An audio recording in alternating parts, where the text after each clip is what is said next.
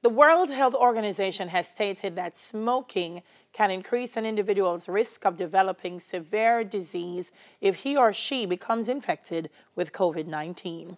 Older people and those with underlying medical problems like cardiovascular disease, diabetes, and chronic respiratory disease are more likely to develop serious illness. On Skype with us this morning is consultant physician and pulmonologist, Dr. Althea Aquart-Stewart. Morning, Doc. Hi, morning, Delia. Morning, Dave. Well, people say David. People say actually Dwayne. My full name. And morning to your listeners. Good morning. Morning to you. And Buzz. Doc, I think we have to start first of all with how smoking affects the lungs in general before we get into the specifics. Because we keep hearing, smoking can do this smoking, but what really does it do? Smoking is one of the most potent agents that cause damage to the lungs. And unfortunately, the effect of cigarette smoke or tobacco on the lungs doesn't occur right away. It takes years. The smoker who continues smoking for years and years, eventually the effects will occur. It damages the airways. It causes damage to the air sacs, which become distended. And in its own way, it also affects the natural immunity of the lungs to protect against infection. The long-term consequence of smoking, we all know the association with lung cancer, but the association with another lung disease, which is very common, called chronic obstructive pulmonary disease, which people mistake many times for asthma. Oh. What's the difference between that and asthma? Good question. The difference between chronic obstructive pulmonary disease is usually that in those patients, the damage done from chronic cigarette smoke is irreversible. They wheeze like the asthmatic, but whereas I can improve the asthmatic symptoms with the nebulizer salbutamol, in the patient with chronic lung disease, the inflammation that exists is irreversible. So the damage is done, and the only way you can put a halt to the progression of your lung disease is to quit smoking. Yeah. So in a time like COVID, where the lungs is particularly susceptible, how do smokers put themselves at a disadvantage? Smokers put themselves at a disadvantage in many ways.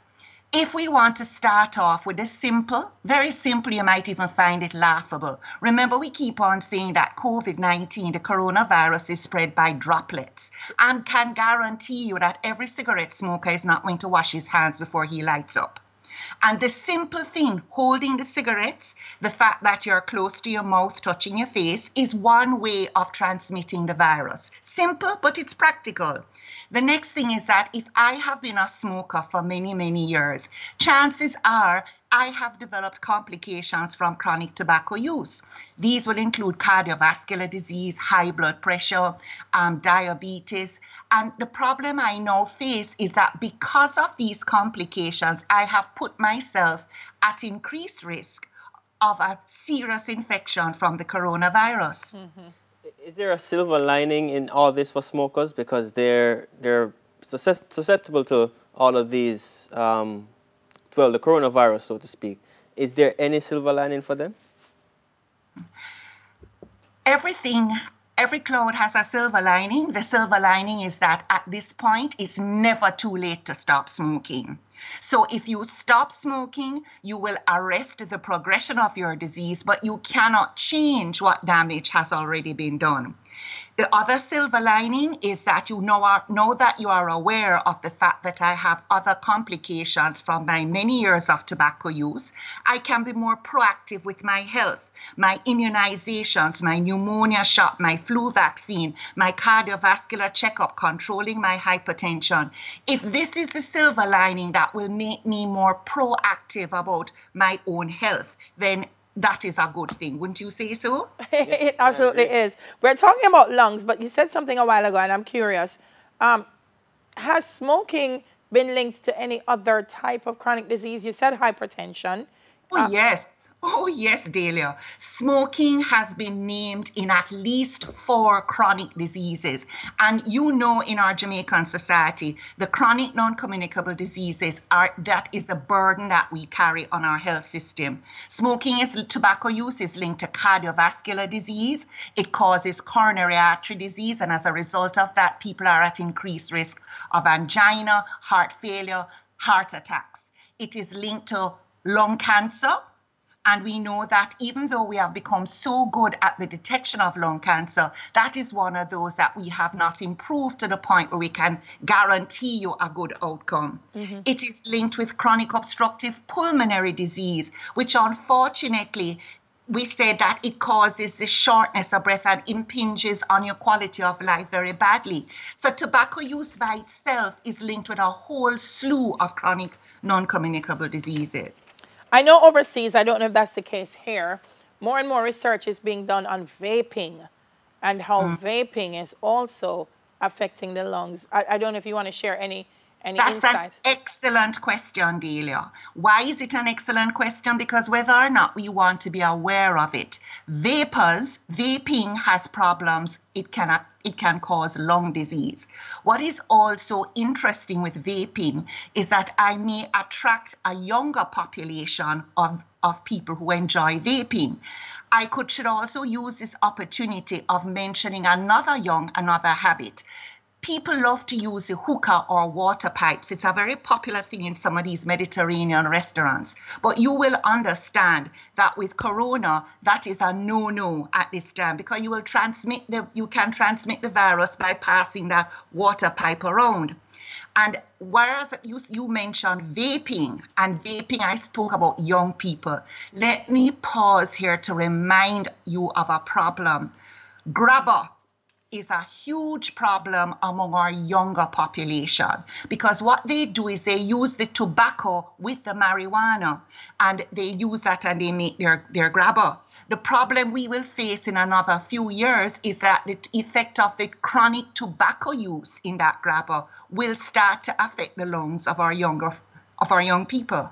I'm sorry to keep coming in before doing, but you know you raised something, because I've seen people smoking, even when they're smoking a spliff, and them take a draw, and then them friends say, give me a draw, and then they extend it to them as well. So here we have, with COVID, that's not a great practice. That's out. That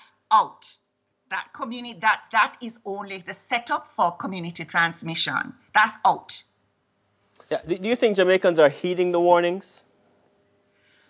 I think that they are beginning to understand. There will always be a population of people who the seriousness of it has not fully reached them. But I think the government is doing a fantastic effort at public education, public information. And I think we owe it to each other, those of us who realize the impact of this disease, to impress on our friends and others who we see doing things that are wrong. Protect yourself. So I think we're trying. Yeah. As a pulmonologist, Doc, I expect with COVID-19, your knowledge has been called on a lot, I suspect. What's the pulmonologist's role when something like this happens, a pandemic like COVID? Well, the pulmonologist works with the ICU team to recognize the patients who have infection and who have the potential, first of all, to recognize, but also have the potential for a very serious outcome. Mm-hmm. So what we will do, it's a team effort. It's not a one-man thing. The team, the pulmonologists, the intensivists, the internal medicine, the public health, we get together, we recognize, we diagnose, we image where possible, and we intervene with therapy, whether supportive therapy to help these patients through, whether the ventilation and drugs that we have available from the other studies that we can use to assist in these patients and reduce the inflammation in the lungs, which comes from the COVID infection. Yeah, you speak about assistance. How will people get in touch with you? How can they get in touch with you to get treatment?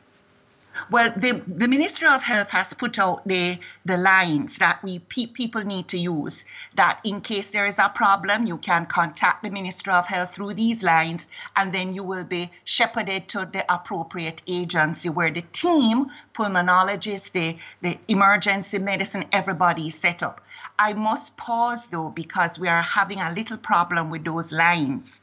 So we need to, I think the ministry is going to have to really sharpen up on making sure those lines are working, because that is what the population is going to use to get help.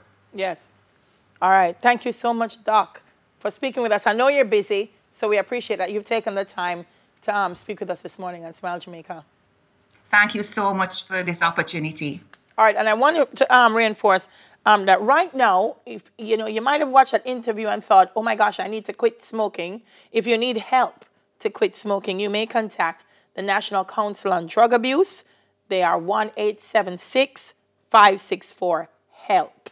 So you can call them 876-564-HELP, and they will assist you. Dr. Althea Aquart-Stewart, consultant physician and pulmonologist, speaking to us there. Smile continues after this break. That's 10 minutes to your health. We'll do it again next week, Thursday.